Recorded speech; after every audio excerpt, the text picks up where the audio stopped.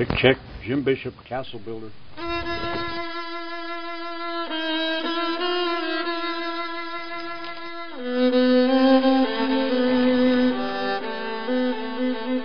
In June of '69, I start building the walls of a one-room stone cottage, and people start calling the rockwork a castle, and that's how the idea started. He sounds to me like he could get angry.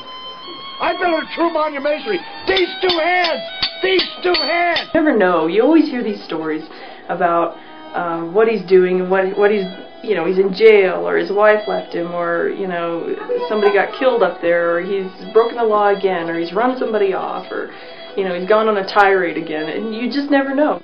Then I was charged with 18 criminal counts, 15 felony menacing, and 3 misdemeanors.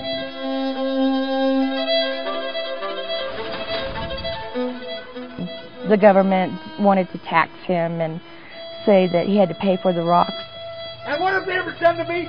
Nothing. They tried and they failed.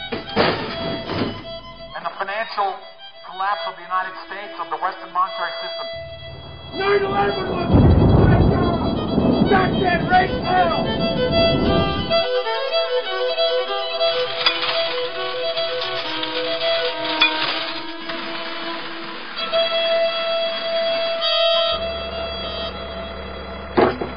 But by God, I am a rock star. Look at all the rocks I moved. I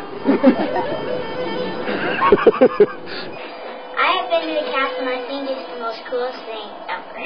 Well, the most amazing thing about this castle is the fact that it's open to the public. So that's what this is about. Very few rules and free admission.